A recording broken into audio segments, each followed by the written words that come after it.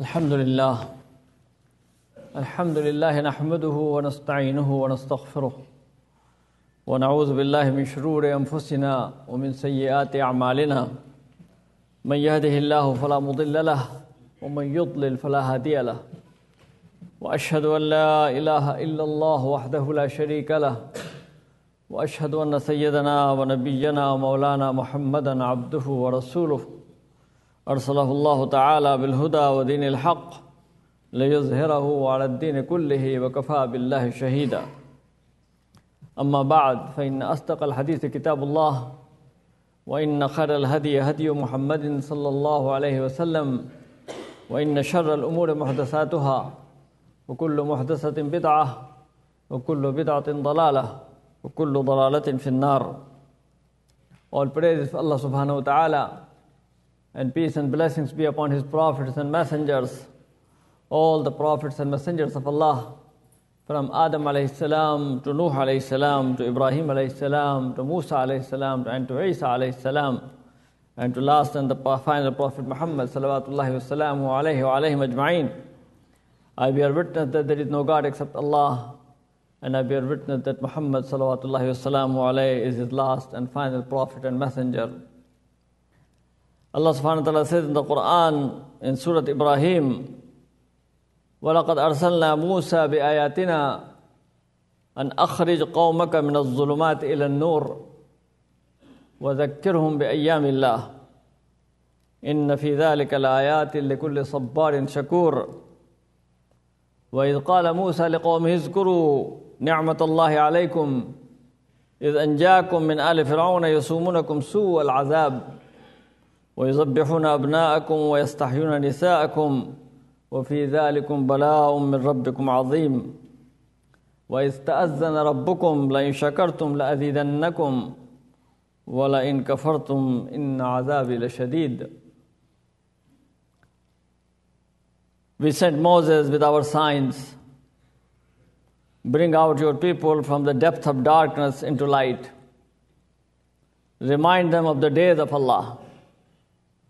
There are truly signs for every steadfast, thankful person.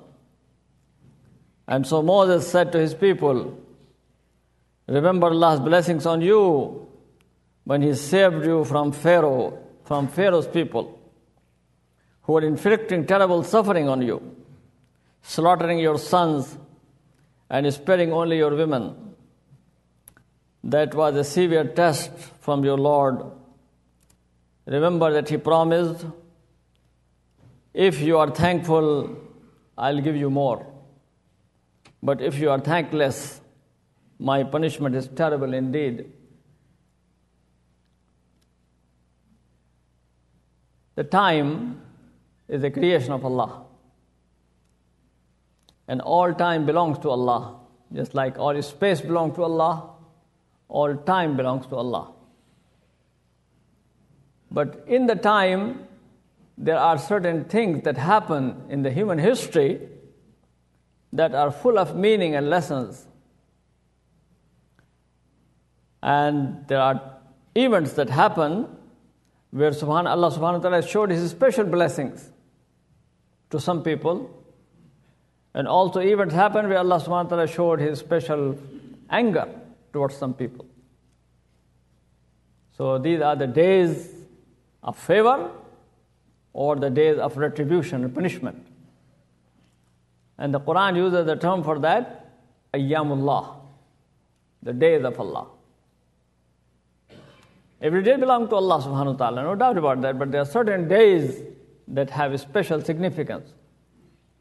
Allah says in the Quran, وَذَكِّرْهُمْ بِأَيَّامِ اللَّهِ, remind the people about the days of Allah. And those days, those who followed the rules of Allah subhanahu wa ta'ala, those who obeyed the prophets of Allah subhanahu wa ta'ala, they were successful people. And also those days where people disobeyed, turned away from the right path, then Allah's punishment came upon them. So those are also the days to remember. So that means that human history is full of lessons. But who turns from those lessons? Who take lessons? إِنَّ فِي ذَلِكَ لَآيَاتٍ لِكُلِّ صَبَّارٍ شَكُورٍ. In this there are signs for those who are patient, who are steadfast, and who are grateful to Allah subhanahu wa ta'ala. If people are grateful to Allah and if people are steadfast, they can learn from history. Otherwise, people see the events happen and they pass by and they don't take any lessons from them. So one of those days that are mentioned, and Musa alayhi salam reminded his people about those days, is that when the children of Israel, from the family of Musa alayhi salam, followers of Musa alayhi salam, they were in Egypt. And they were going through a lot of difficulties. They were suffering. They were oppressed. They were persecuted. The pharaohs, some pharaohs, they even started slaughtering their male children. If they find out that there was a male child born in the family, they would kill that child. Only female child could be spared. And Allah subhanahu wa ta'ala says, "Inna fi dhalika bala'un min rabbikum azim." There was a big test for you. But then Allah subhanahu wa ta'ala sent Musa alayhi salam, and Musa alayhi salam came to liberate them. And those who followed Musa alayhi salam, they were out. And the day came when they were taken out from there. Pharaoh and his armies, they followed. When they heard that Musa alayhi salam is taking the people out from Egypt, Pharaoh and his family, they followed that. Pharaoh and his followers, his army, they followed that. And as you know the story, they came to a point when the ocean was in front of them and they were the enemy behind them, and they came and they said, "Inna lamudrakun." Musa alayhi salam, what happened? We are going to be caught here between the sea and the enemy. And Allah subhanahu wa ta'ala revealed to Musa alayhi salam, use your stick. The asa that was given to Musa alayhi salam, use that stick. Strike on the water. And he struck it on the water, and the water made the way for the people. And they saw the dry land appeared. And the water was standing like two walls of water on both sides. And they passed by that. And they crossed the river. Pharaoh and his army, they thought that this is the dry way. This is the dry land. They came. And they were drowned. Because the water came back. And they were drowned. So this story is a very powerful story mentioned in the Quran several times. Many, many lessons one can learn from that. This is a story, not of a story of just of a particular race and group. This is an important story. It's a prophetic story. A story of belonging to Musa alayhi salam, great prophet of Allah subhanahu wa ta'ala, who is mentioned in the Quran. There is no other prophet who is mentioned as many times as Musa alayhi salam. His name is mentioned more than 130 times in the Quran. And his many ways, the many aspects of Musa alayhi salam's life is mentioned. So, it is reported in Al-Bukhari, Sahih Al-Bukhari, that when Rasulullah sallallahu alaihi wasallam came to Medina from Mecca, made the hijrah, he came and he found the Jewish people of Medina, they were fasting on the 10th day of Muharram. And he asked them, why you are fasting? And they say, this is a great day. This is the day that Allah saved Musa alayhi salam and the people who were with Musa alayhi salam on this day. So we fast on this day, thanking Allah. And Rasulullah said, "Nahnu ahaqqu bi Musa minkum." We are entitled to Musa more than you are. Musa belonged to us more than he belonged to you. Because we are the true followers of the prophets of Allah. We are in the same line. Ibrahim alayhi salam, Musa alayhi salam, Isa alayhi salam, all these great prophets of Allah. Nahnu ahaqqu bi Musa minkum. We are entitled to Musa than you. So Rasulullah sallallahu alaihi wasallam, he fasted on that day, and he told the Sahaba to fast. Amarahum bi siyamih, and also fast on this day. So fasting on this day became an obligatory fast, fourth fast. Amarahum bi siyamih. He told them, You should fast on this day.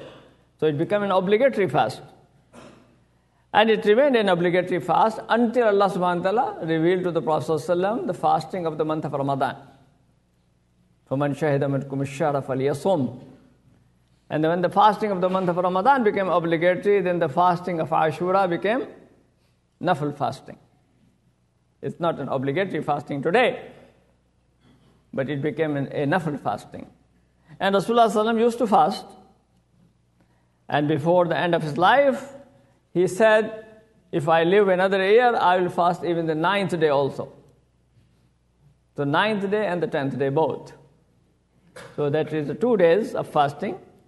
Because he did not want the people will follow exactly the same way as Jewish people were doing. He said that, let us do it a little more. We do fast 2 days, not just 1 day. So fasting of Ashura is the 9th day and the 10th day.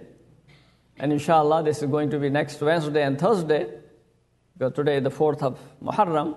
So next Wednesday and Thursday, 15th and 16th of December, inshallah. These are the days that are recommended fasting for this. There is a very important lesson in this story. And the story is not just told for the story's sake. There is a very important lesson in this story, that Allah subhanahu wa ta'ala is the most powerful. Allah subhanahu wa ta'ala can defeat the mightiest power. And at that time, the Pharaoh and his army, they were the mightiest people. They were the most powerful people. They had an empire. They were ruling the whole of Middle East. And Allah subhanahu wa ta'ala can defeat the mightiest empire. And Allah subhanahu wa ta'ala can give victory to the weakest people if they are with Allah and with the Messenger of Allah. That's why this is a day to remember. It's a very, very powerful day. It's a very important day. It's a day of liberation, day of victory. Who is on the side of Allah and who is not on the side of Allah subhanahu wa ta'ala. And the Quran has reminded that to the people again. Remember this story. Remember this history. Don't just say that this is the history of Bani Israel. This is not our history. We don't have to learn from that. No, you have to learn from all history, because it's a prophetic history. Muslims are the real inheritors of all the prophets of Allah subhanahu wa ta'ala. إِنَّ هَذِهِ أُمَّتُكُمْ أُمَّةٌ وَاحِدَةٌ. In Surah Al-Anbiya, Allah subhanahu wa ta'ala mentioned many prophets, one after another, and they said, this is your ummah. Because we are the ummah of all the prophets of Allah subhanahu wa ta'ala. Because Rasulullah sallallahu alaihi wasallam is the last prophet. And in his message, subsumed the prophetic messages of all. Culmination of the message of the Prophet of Allah subhanahu wa ta'ala. So it's a very, very important day, and that's why Rasulullah sallallahu alaihi wasallam fasted on this day, and he also asked the Sahaba to fast on this day. That's one aspect of this day, Ashura, the 10th of Muharram. But there is another thing also happened that we have to remember. And that is what happened after the Prophet sallallahu alaihi wasallam. He left this world. And there were Khulafa Rashidun, Abu Bakr radiallahu anhu, Umar radiallahu anhu, Usman radiallahu anhu, and Ali radiallahu anhu. And then after that, the power went into the hand of Bani Umayyah. And Bani Umayyah became the Khulafa.